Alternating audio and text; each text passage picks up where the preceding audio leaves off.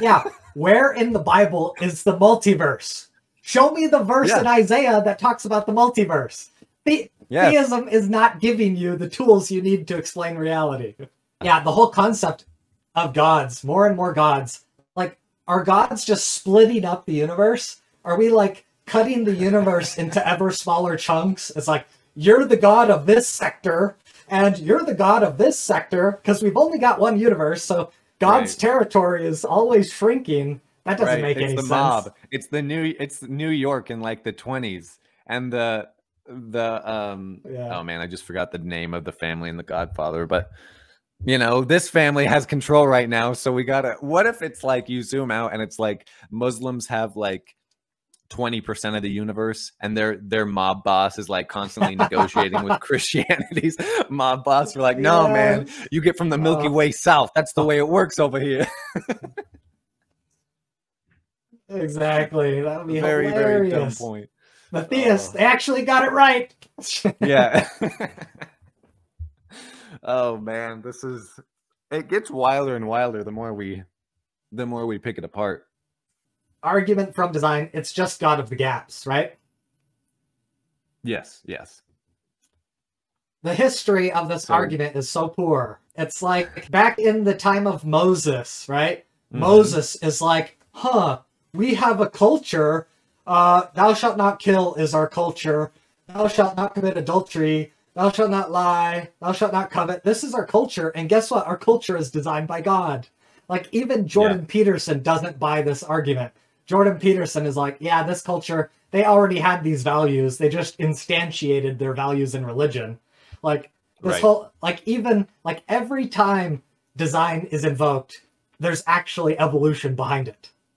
Yeah. Yeah, well, I put out a video about this not too long ago. Vampire bats have a way of making everybody honest. You know, like animals. Yeah. So Robert Sapolsky, I'll tell this story very quickly. So vampire bats, they have this kind of mutual agreement amongst everybody in the, I don't know what they're called, a flock, a pack, a troop, I don't know. In a group of bats, all of the moms will take turns feeding all of the kids. And the way they'll do that is they'll fly over to something, they'll suck its blood, and they'll fly back with its neck engorged, and they will feed all of the children. Well, so a group of very, very crafty Stanford students decided to see what would happen if one of these mothers lied.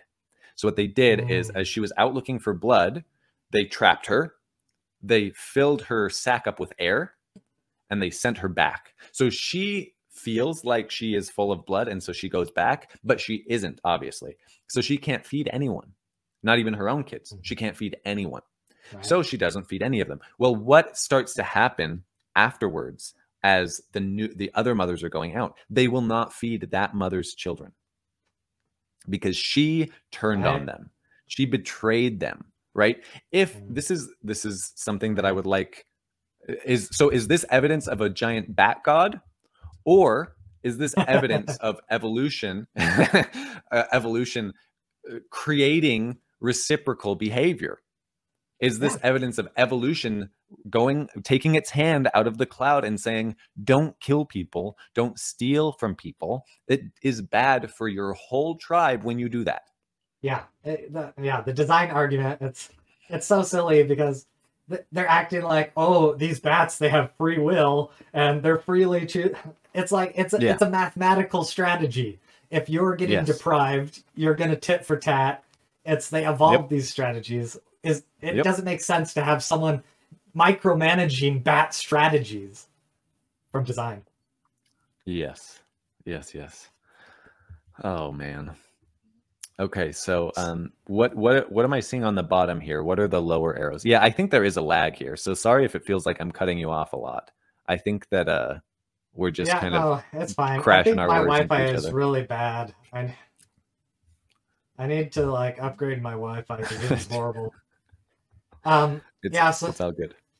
So basically what I'm showing here is that theism has a history of design arguments, and like natural scientific epistemologies have a history of debunking these arguments with evolution. So culture, evolution of culture. Language, evolution of language. What does the Bible say about language? Like, it was magically created at the Tower of Babel. Like, God is sprinkling language dust on all of these cultures and making all of these... He's intelligently designing all these languages. That's just absurd. Like, we can see the history of linguistic evolution. It's like, there's mutations in language. We can track the etymological history of mutations in language to their origin. It's absurd to say language was designed. But, okay, that's debunked. Culture designed, debunked. Language designed, debunked. Humans, biology, debunked. We have it, like theists, they'll argue with this one because they have to, but we can trace our origin in our DNA. We know that we are cousins with, you know, chimpanzees and bonobos. You can see the evolutionary heritage because your ancestry is in your DNA. We've got the evidence of macroevolution. This is a dead argument that these theists, they're just doomed to being debunked on this point as well. You know what I mean? Yes. Yes. It's almost it's sad to see it laid out like this. But okay, so we have at the beginning, I love this meme. At the beginning of the top one, if you're not watching it, it's that like guy who doesn't understand things meme. He's like, wait, what comes before the designer? And what we have at the beginning of the other one is necessity and randomness. So a point that you made in the debate, which you said it perfectly, I'll see if I can spit it back to you and to the audience in a coherent way, but it's not just that we have chance or we have design. We have this thing called evolution, and evolution is not a design and it's not a chance. It is its own thing. And basically what evolution is here's 20 different mutations. Let's see what sticks. And that is random. I will give you that. Those mutations, very random. But then they have to go through this filter of good and not good. And by good, the crux of the good, not good filter is, does it help you survive and pass on those mutations, or does it not? So so now we have randomness through a filter of longevity, essentially. And that, Jacob wants to call it just a part of design. But then that could be where the buck stops. That right there could be where the buck stops. It could be the end of the argument. It says, look, we have all these mutations. They spring forth randomly. They get filtered by, if they work, then you pass them on. If they don't work, then you die and nobody gets those. That's the end. It's where the buck stops. Instead, if you say that it's designed, now you have to answer another more difficult question that nobody can answer. And that is, okay, who designed it? And what they love to throw in, why did they design it?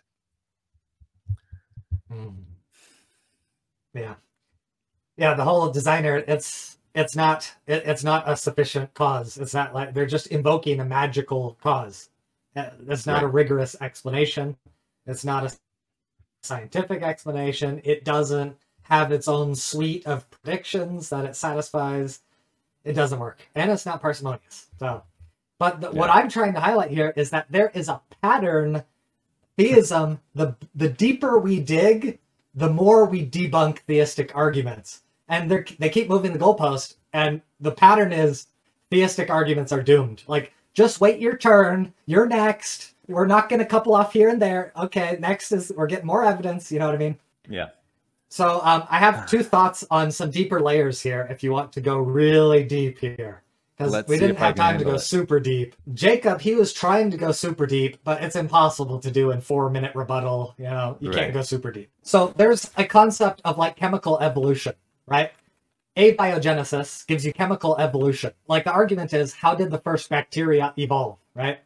So there's a concept of chemical evolution where some chemicals, they bond together and then the chemicals will reproduce. And if the chemicals are reproducing, guess what? You've got evolution of chemicals. And so that's what gives you a bacteria. When the chemicals are reproducing, those chemicals, they want protection. And so they get a little bubble, a little wall around them. You've got a bacteria. So chemical evolution gives you your first life. Okay. You know what I mean? Yeah. So the theists, they like to argue it's impossible, but there's no good reason to say it's impossible.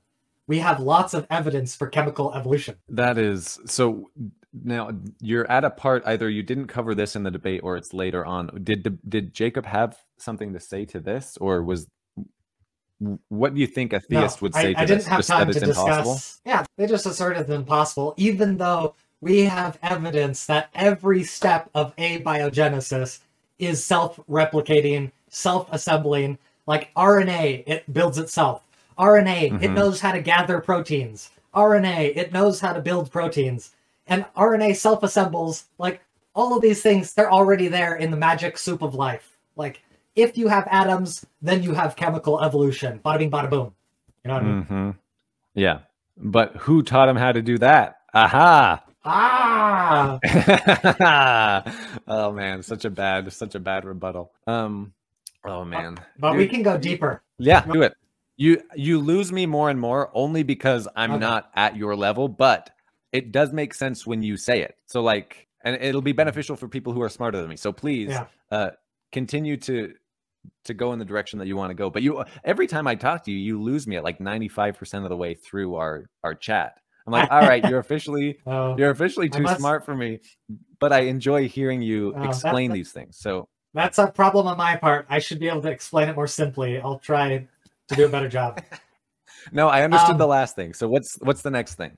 Okay, so behind chemical evolution would be particle evolution, right? So we keep going down. This is the evolution all the way down argument. And what I want to say is we have evidence for particle evolution. So like there is a pattern of it going all the way down. This is a rational conclusion, right? Particles at the Big Bang, guess what happened? The Big Bang, it didn't just produce matter. The Big Bang produced matter and antimatter.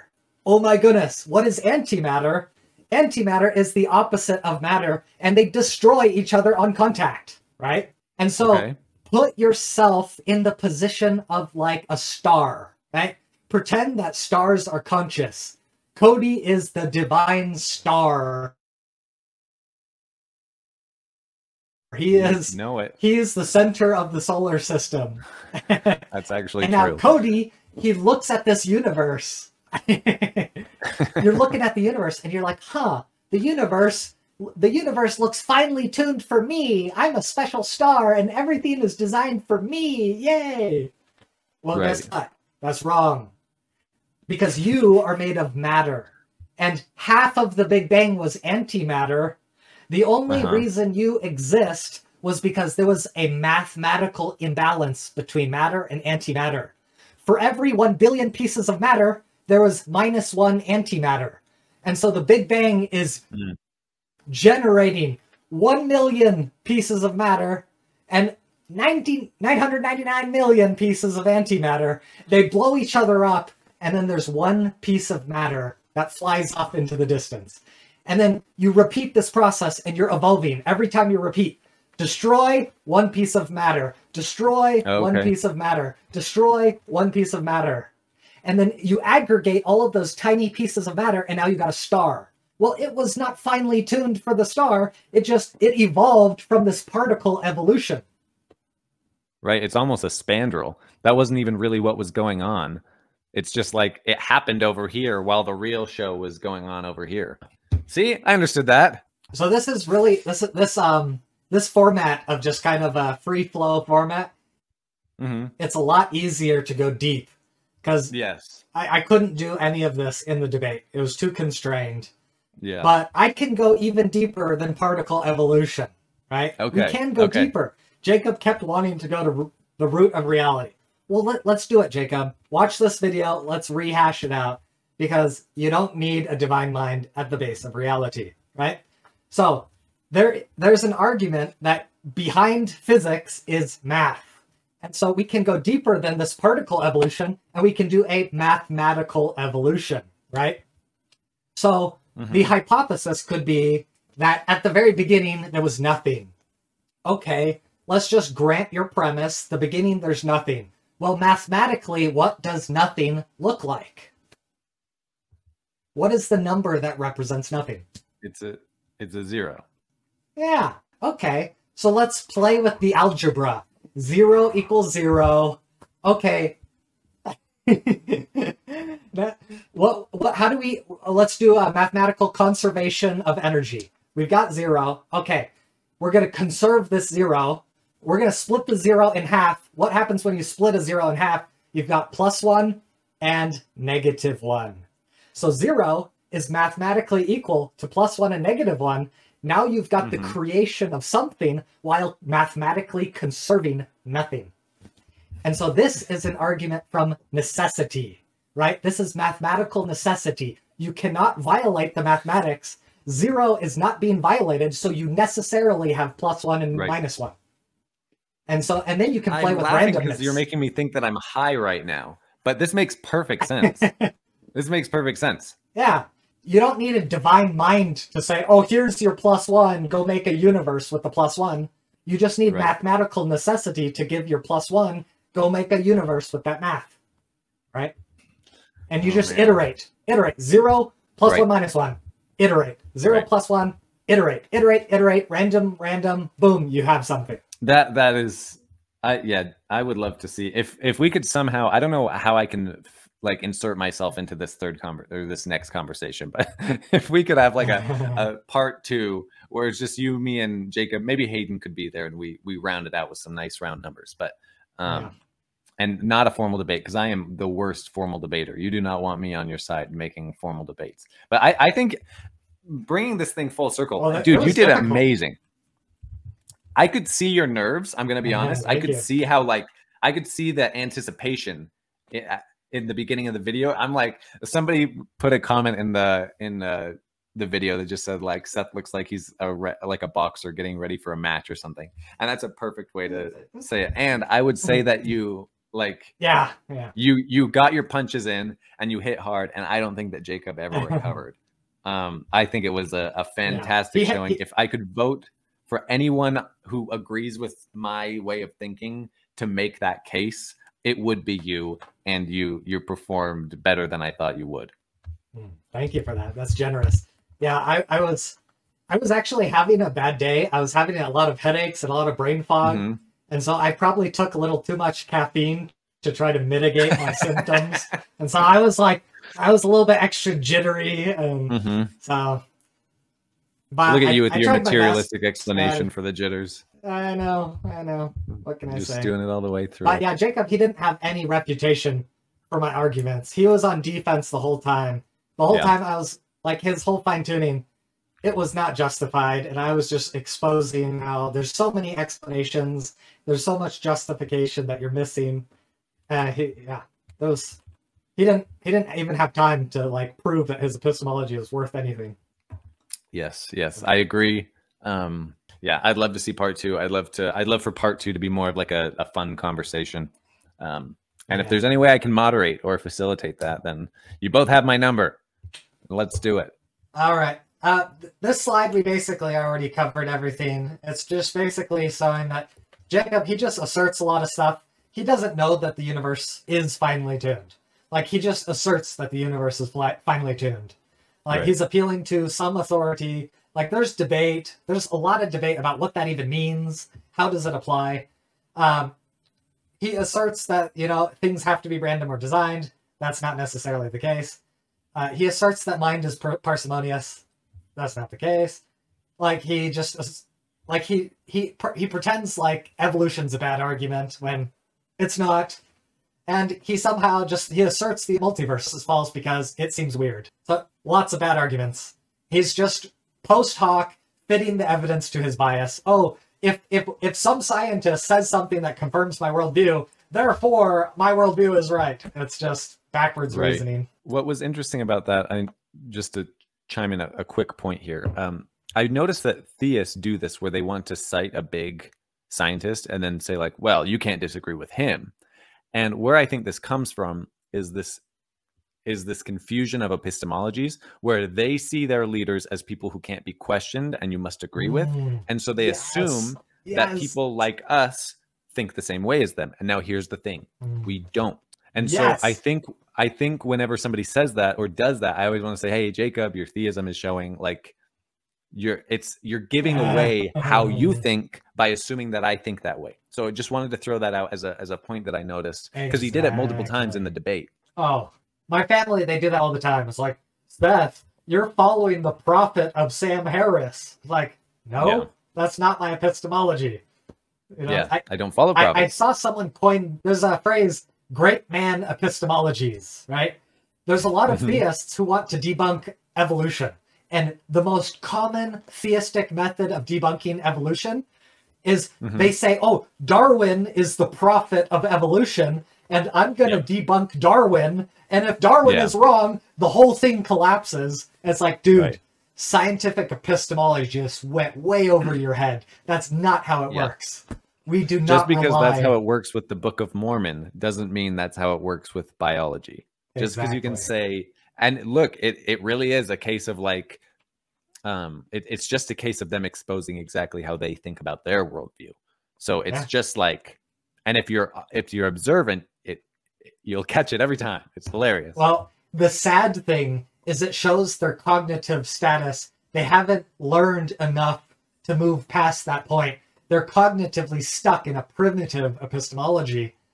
And if they could just learn a more robust epistemology, like a collective network of evidentiary expertise, right? Like a meta-analysis, multiple studies, we're mitigating biases. There's an American study with an American bias. We're going to get a Chinese study with a Chinese bias. We're going to aggregate all the biases together and all of the contradicting biases minimize, and we get like this average picture of reality that doesn't appeal to any expert or any authority. It's like they're missing that whole system. Right. So to try to go through these real quick, someone made a good point. I was reviewing some experts talking about fine-tuning. Someone made an interesting point. If you're going to claim that this universe is fine-tuned, you must have information from outside the universe to claim that. Like, you know what I mean? You have, like, in order to say this is a rare universe, that's putting yourself outside the universe and saying, oh, look, there's a bunch of, like, rarity here. And that goes back to Jacob doesn't know that this is fine-tuned. He's just asserting. That's so smart. That's such a good point. Yeah. And just to reiterate, there's logical mathematical evidence for the multiverse. David Albert, Sean Carroll talk about how it's a very mathematically parsimonious framework. And there's empirical evidence that I'm citing here. George F. Stathio, they've detected, the DMAP has detected signs of inflation, and inflation is what you look for. So if multiverse, then we should expect to find inflation, right? They built the hypothesis, they created a prediction, then you go test for inflation, and then they found the inflation, so that confirms the hypothesis, right? And so what does, in this context, what do we mean by inflation? Yeah. I'm not very familiar with this. I'm not like that much of a sciencey guy. So inflation, what does it look like? So I'm not an expert, so I'm not qualified to answer this either. But my rudimentary understanding is that the universe is expanding, right? Oh, the universe is expanding exponentially. And I think that principle is the inflation principle. Okay. And if somebody's watching this and is curious, then you have the guys who are talking about this. So you can click on David Albert or Sean Carroll and research more. Anyway, back to you. Now, I also noticed someone else make a really good argument that I'm going to reiterate here in letter C. God should not require fine-tuning because he has all power. Like, why does God, like, play with the dice? That was the whole Einstein critique. God does not play dice with the universe. If God wants a perfect universe, he should just snap his fingers and poof it into existence. Why does he need to, like, micromanage all the dice? And so the fact that there's all these physical constants, all of these variables are evidence that the universe comes from variables. It doesn't come from God, because God could just skip the variables and go straight to what he wants. Another very good point. And so proceeding to the next thing here, just to iterate the parsimony of the mathematics, Sean Carroll, he talks about how you could draw an analogy to like algebra and integers, right? You could build a theory of mathematics, and the theory of mathematics is 1 + 1 equals something bigger than 1, right? Yeah. You build that theory, and then if you iterate that theory, you come up with an infinite number of integers. You just keep adding 1, you've got infinity. Well, according to Jacob Hansen, well, that's weird. I don't like infinities because, like, is math absurd because you can just iterate and get infinity? Yeah, like that? Yes. Well, the same thing with the multiverse. It's mathematically the same. Like, if you have one, then you can build more. Like, that's all there is to it. And you can have it in, like, what stops an infinite integer? What stops infinite multiverses? Nothing. Right. What would, if it is design, if the choices are design or random chance, why is one universe possible and another one is not? That's basically the point that I hear you making, and it's very solid. Explain to me why there can't be two. There was one already. The building blocks are here. The process has been proven. Why aren't there a million? Why isn't it one more every day? Yeah, very, very smart. So his appeal to the weirdness of infinity is not mathematically or logically sound. Right. Jacob, he can make an intuitive, like an appeal to human intuition, right? He can talk about dice. He can talk about pool tables. But what struck me from the debate, and I'm going to bring this up again, and you actually have it as point G, we are 18. It's 1 in 18 quadrillionth. That was the figure that you said. You gave him a figure. And he turned around and said, if I had a pool table full of dice, and when I see an argument happening like that, it's over. And the person with figures wins. Yeah. His dice, the entire universe is a bunch of dice, and only a tiny corner of the universe looks like it's got special dice. Yes. That's not good for fine tuning. Right. Okay. This Taoism argument, I'm going to show off my Chinese a little bit. Are you ready? Dude, I just put my seatbelt on, so let's do this. Okay. So to preface where I'm going with this, if we're gonna test theism, right? I think the best way to test theism is with predictions. Give me a prediction and let's go see if it matches reality. Okay. Yes. So theism, Genesis is the prediction, right? In the Bible, well, Christian theism, the Bible says, in the beginning there was a void, and then God speaks and there's light, and then God speaks and then there's earth and water, and then God speaks and there's plants, and then God speaks and then there's a sun. It's like, wait a second, why did the plants come before the sun? Right. Prediction fail. Yes. Like, this is the most epic prediction failure that I've never seen a good response to this. Other than it's a metaphor, probably. Oh, yeah, and then you're just into La La Land. Oh, okay, so nothing matters, and we can all just throw ourselves into a garbage can. Perfect. Okay, so theism, Christianity has, like, these predictions. They're pretty dang weak. So Christianity is, like, gone from this point. Yeah. And here's the thing. If like, Jacob, he likes to do this tiered argument structure, where he's like, well, you don't argue for Mormonism until you prove Christianity, and you don't argue for Christianity until you prove theism. Right. It's like, okay, like theist cosmology, like Christian theist cosmology, it's gone. So what about Taoist cosmology? Like, if Taoist cosmology validates predictions, are you going to join Taoism? You know what I mean? Yeah. And this is my point here, is that Taoism, you can make an argument that is way better than Genesis. Yeah, so what's your Chinese here?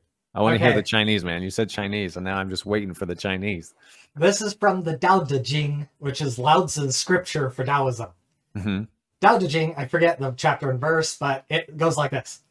Dao sheng yi, yi sheng sheng san, san sheng wan wu.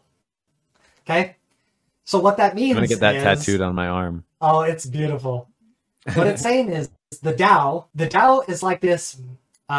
you could describe the Tao as the flow of nature. You could describe the Tao as metaphysical principles. The Tao is the root of reality. If you go like turtles all the way down, the Tao is this mystery at the bottom. So, like, some people could say, if God is at the bottom, maybe God is the Tao, but God is like these metaphysical principles that give rise to everything. So what Taoism is saying is, the Tao gave birth to one, like the number one. The Tao gave birth to the number one, and one gave birth to two gave birth to three, and three gave birth to everything. Right? Oh. So Taoism has got this kind of vague metaphor or cosmology, and then it's up to us to interpret. Like, what does that mean? And so remember theism, like Jacob, he likes to like appropriate science and tie the science back into his cosmology.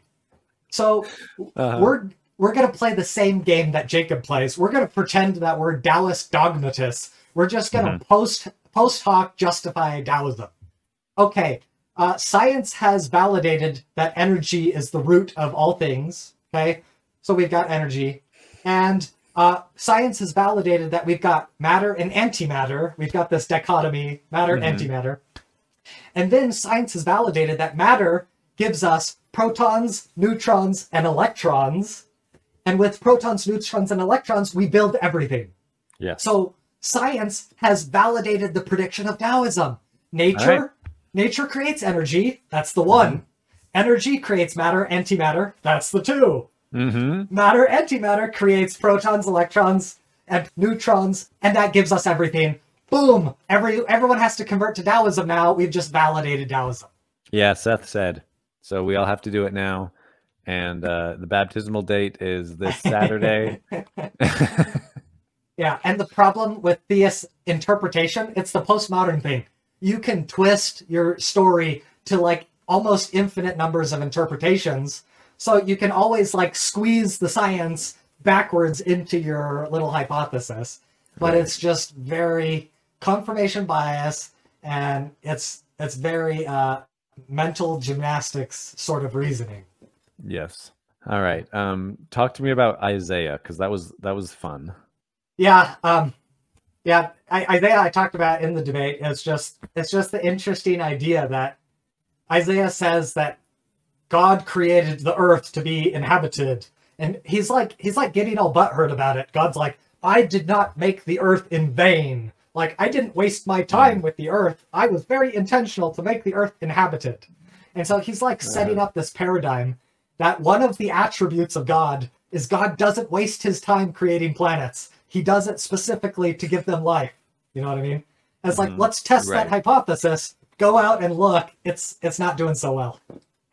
Yeah, let's see what percentage of planets.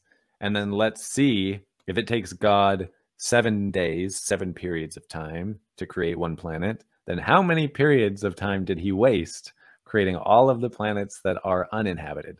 Oh, he's wasting his time. Yeah. It's so sad. Oh man, it's very sad. Dude, this was very fun for me. I know that people are gonna say that we're just a bunch of snarky atheists. And I was a little snarky.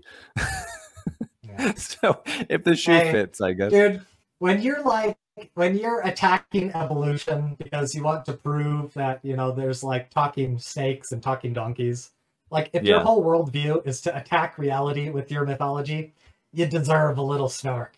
Like you should expect a little snark.